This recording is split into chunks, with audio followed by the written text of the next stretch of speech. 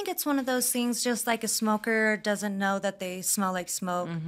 I think that a girl that smells that way is usually used to it and doesn't know that you're supposed to smell any other way. And you also like don't. You were not always great at smelling ourselves. It was like when I was an alcoholic and I was drinking vodka because I thought that you couldn't smell it on me. Right, exactly. It comes Turns out of your out pores. you could. Yes, exactly. It's pretty much that same way. I have had to ask girls to douche. I have had to teach them hygiene. There's a girl that the problem is I really like women. And so it's extra hard for me. Yeah. If I was a bitch, it'd be way easy to be like, ew, you stink. Go take care of yourself. But I do get paired with a lot of brand new girls. And it's often their very first time with a girl, much less, their first GG scene. It's their very first time ever with a girl. Yeah. And dudes most of the time don't care.